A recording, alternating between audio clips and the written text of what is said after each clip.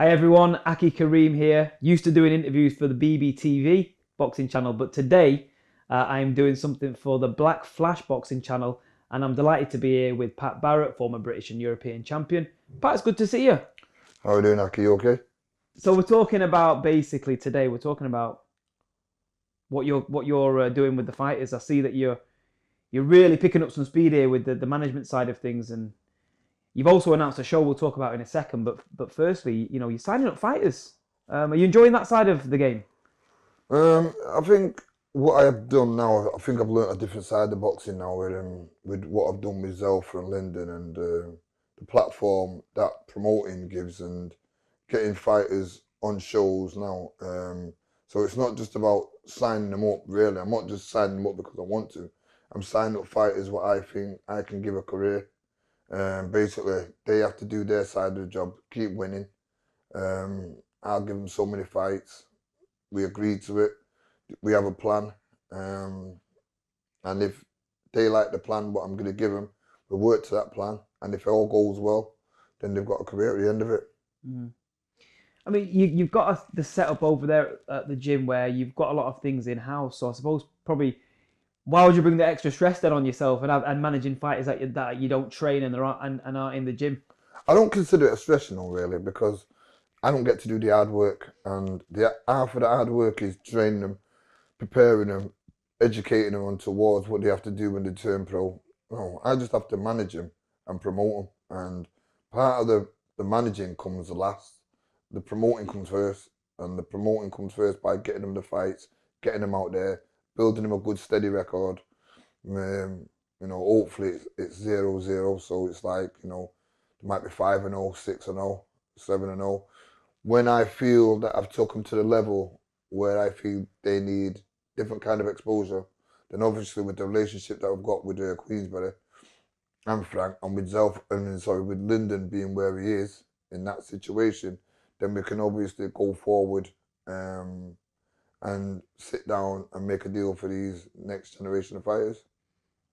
Yeah, the next generation. I mean, I know the lads from your gym there, and they're a lot of talented young lads. But you've also, we'll talk about them in a second. But you've got some new signings, haven't you?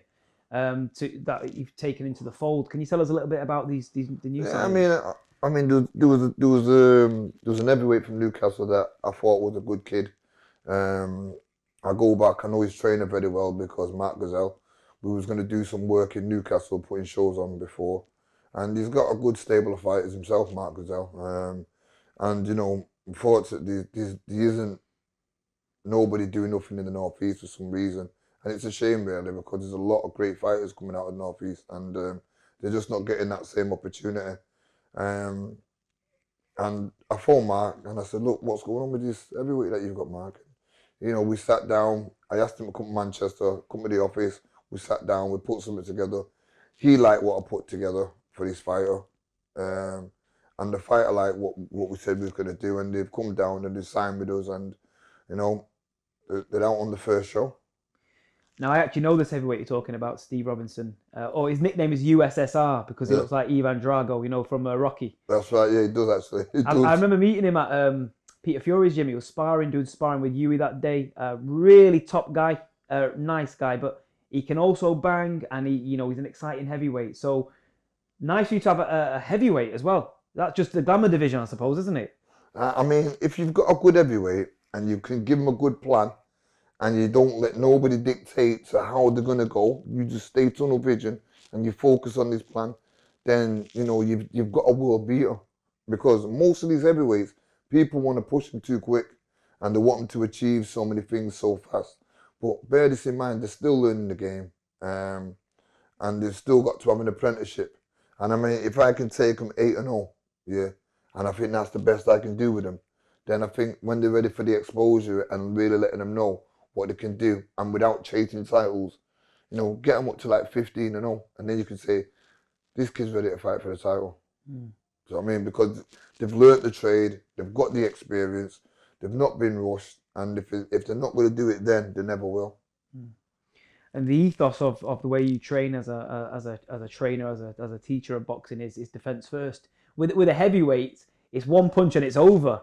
That's true. So is that a bit exciting? A bit, the little bit of risk as well that's going to be involved. Well, there's always going to be that risk because even if this so-called fighting the journeyman, it only takes one swing to land, and like you say, it's over.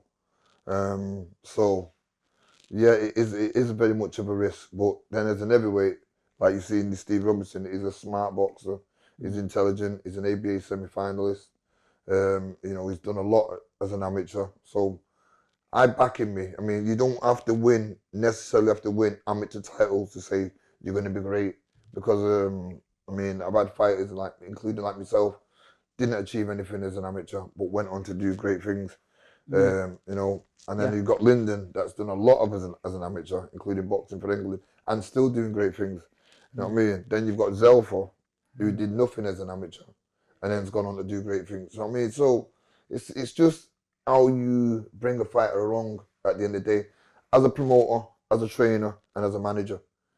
Them days are done where you see people guiding a fighter and bringing them up properly and taking the time, nurturing them to the top. And I don't mean nurturing like giving them a padded career, but making sure that they've got the experience, that every fight that they have is a learning fight.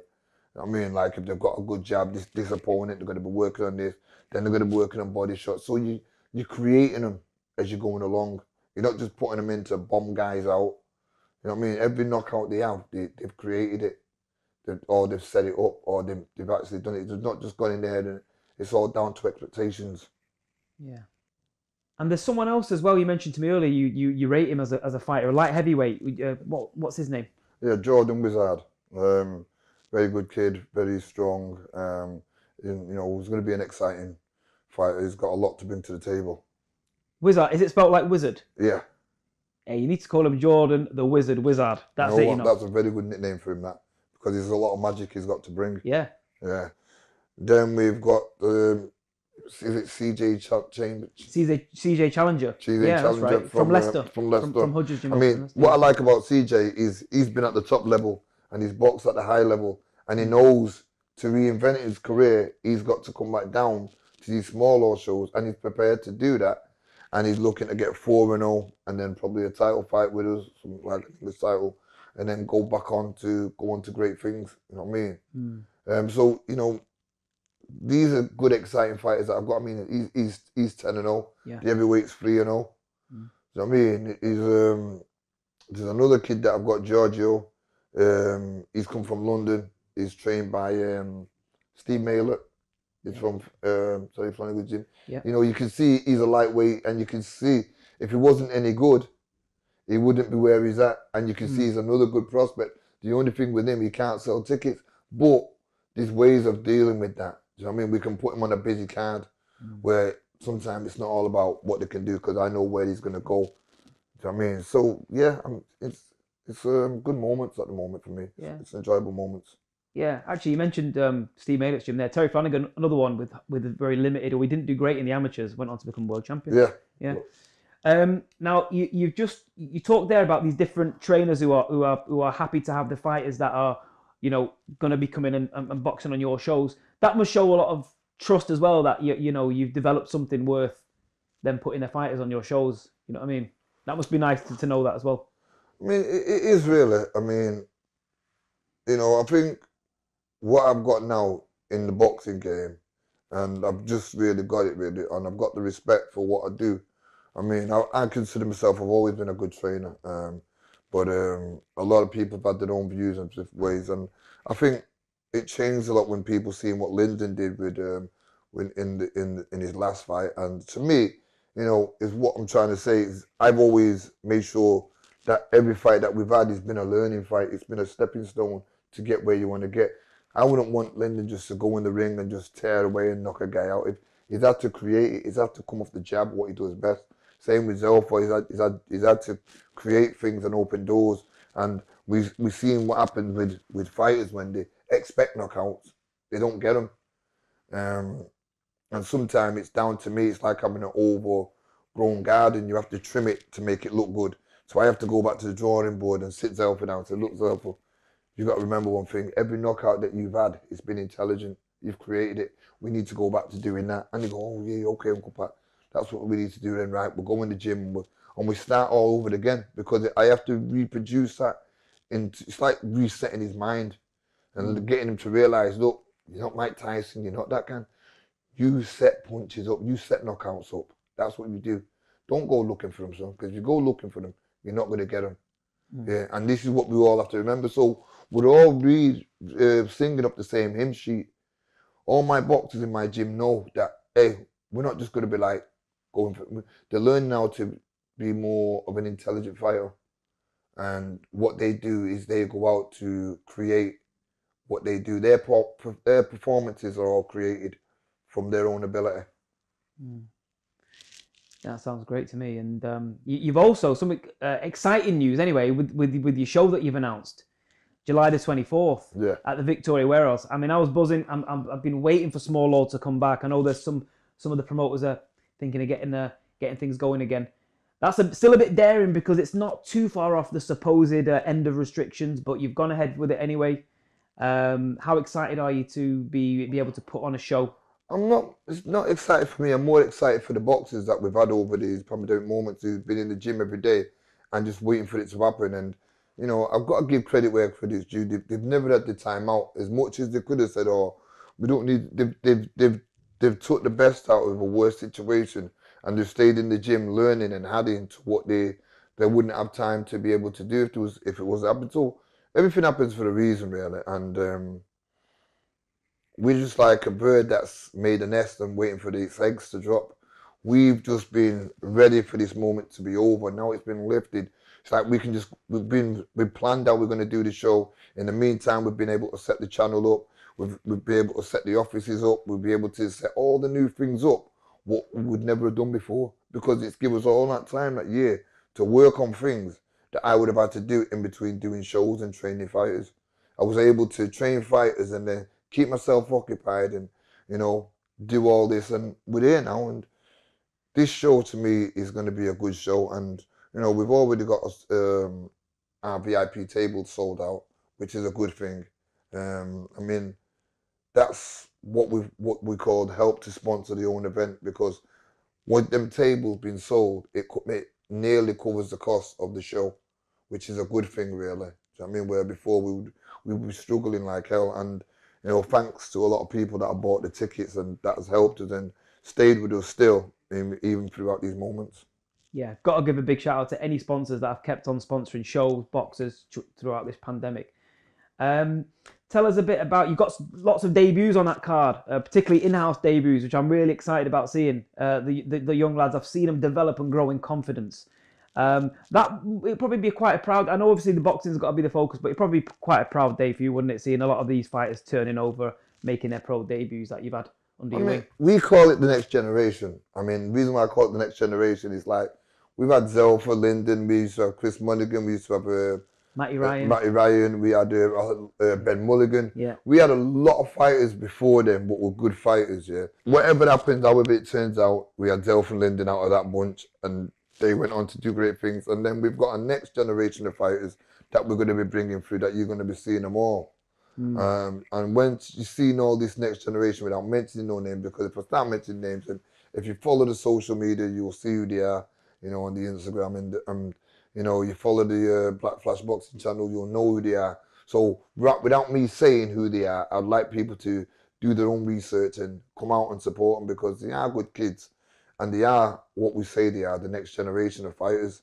So yeah, we've got I think we've got about 4 kids making a debut on that show. And not just the new signings as well, as well as my own fighters. Small Hall's coming back, people. Support Small Hall shows. Yeah, because that's funny enough, yeah. I mean, I think people will start supporting it a lot more now. I mean, this COVID situation it's made people realise a lot that Small Hall shows are not as bad as what people used to say. Nobody wanted to go. Everyone wanted to see about the big shows and when the big shows was going on. But real and truly, small can be big. It's just how you look at it. That's what she said. Now, they may or may not edit it. I'm not in charge of the editing, so I don't know if they're going to edit that out. They might not. No, that won't be getting edited out. I promise you. But yeah, no, you're right though. I think this period of time we've had with the pandemic has really reinforced the fact that we need the small hall. We need the promoters like yourself. We need the people who are willing to invest at the ground level and be the feeders to these bigger shows, because it's where it all starts, isn't it, at the end of the day? You know what? I'm going to tell you something now. Okay. Small hall gets overlooked. Yeah. It's what I'm trying to say. Say, for instance, Lyndon, please Lord, it would never happen. But if it was, just say Lyndon would have lost that fight against Shard. Just say he would have done. Yeah. And I would have just said to Lyndon, look, it is how it is. You still got to be proud. You're still there. Never got to. But this is where we've got to go back. We have to go back to the beginning. Back to the beginning is back to basics. Back to basics is you can wait to get on a TV show and you just get thrown in the mix. Or you can get the ring rust stuff and then get thrown in the mix. So sometimes you have to swallow your pride and come back down to the beginning. And then pick yourself up and then start again. I mean, Zelfa did that when he got beat off Clark. And he boxed again on our show. Yeah. And then he boxed Leon Woodstock. And then ever since from there, it's never been a backward step. So sometimes there's no way, and it isn't a bad thing, coming back down to these small hall shows. It makes you open your eyes, because the same people you meet on the way up are going to be the same people you meet on the way down.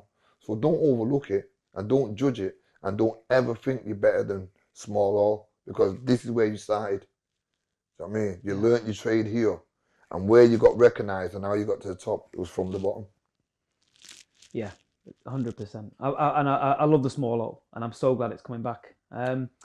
Is there anything that I missed out, Pat, that you feel like you wanted to mention today? Nah, I'm just, like I said, we're in a far more happier place. Like we said, this is just one of many that we're going to be doing, and we're just glad that we can get the ball rolling again. Getting these new lot of kids out, exciting times, creating different avenues with different fighters that I'm managing, and rather than training, and so it's just an all different look for me. Being able to promote them and give them a career, and knowing that they're getting these fights under us, it's all a challenge for me, really. I mean, I have to live up to what I say and live up to an expectation of making plans for these kids and seeing that I can carry them out. And I think if I did it before with nothing, I can do it a lot more where I've got something. So. As always, it's been a pleasure chatting to you. I wish you the best of luck in preparations for the show, your new signings, your crop of lads you've got in the gym, and we'll catch up again soon, I'm sure. Thank you.